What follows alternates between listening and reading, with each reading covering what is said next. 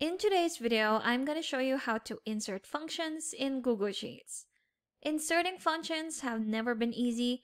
All you have to do is to go to Insert in your menu bar, select Function in the middle, and on the right side, you'll find the different type of functions that you can insert into your data.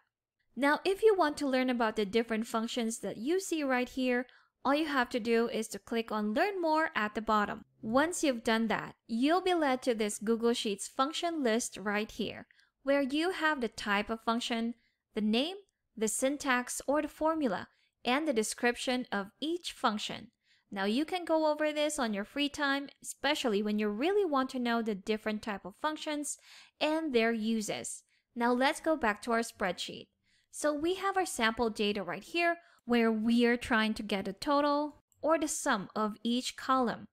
So we're going to insert a function to help us do that. So we're going to select the cell where we're going to insert our function, click on Insert, select Function, then select Sum at the top. Once you've done that, just select your range, then press Enter. And there you have it. We have calculated the sum of this column.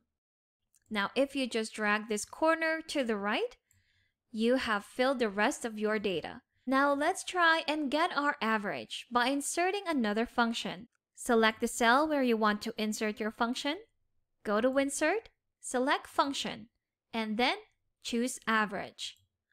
Once you've done that, once again, you're going to select your range and press Enter.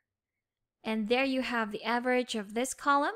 And if you drag this again to the right, you've also calculated the average of each columns. And that's how easy it is to insert functions in Google Sheets.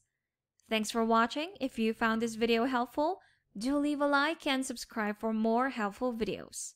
See you on the next one.